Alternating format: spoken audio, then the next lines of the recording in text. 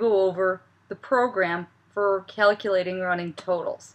What should happen when you run the program is it'll ask you how many rooms you would like painted. I'm going to put in 2, and I'm going to give the first height of 10, width of 10, length of 10, and it's going to ask me for the second room, height of 10, width of 10, length of 10, and I know for 2 rooms the total square footage should be 800. So this is correct. Alright, I'm going to show you how I've set this up. I've started by creating a bunch of variables.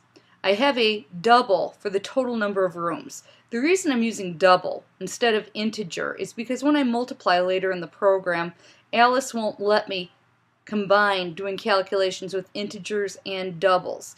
In most programs you can do that as long as you are multiplying by an integer but you're storing it in a double. Alice doesn't allow it because it can cause errors. So we're going to start with total rooms, which is going to be the number of rooms we're going to ask for the user. Then we're going to create a double of current room, which we'll set to 0, a double for the room width, a double for the room height, a double for the room length, a double for the room square footage, because we'll calculate the square footage at the end of each room. Double price, that's all caps because this is a constant variable. It will not change while the program is running. I'm setting it to a quarter per square foot, or 25 cents. Then I have my total square feet, which will be each room square foot added together, and then my total price, which will be my total square foot multiplied by price. My while statement is the most important part of the program. It's going to keep running as long as the current room is less than the total rooms. This will work as long as I put in a number that's greater than 0. For example, if I put in 1, the first time it will run because initially we start to 0. Here's where we change the counter. We're changing the current room to equal current room plus 1. That way we can use that value for current room when we're asking our user for the values.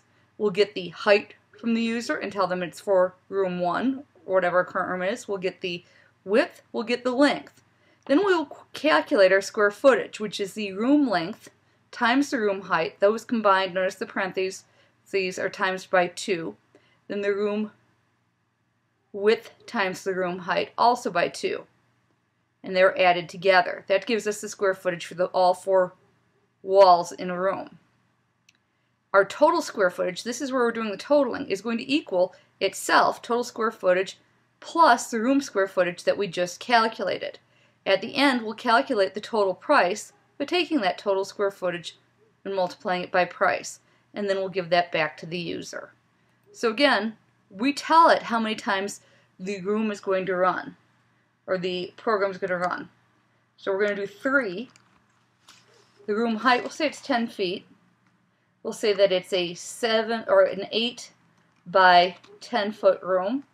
The height of the second room will also be 10 feet, and we're going to make it a 12 by 12 foot room. The height of the third room is 10 feet, and the room is a 10 by 14 foot room. Gives you your total square footage and your total price. Again, with a looping program, it will keep going through the loop until the condition is met.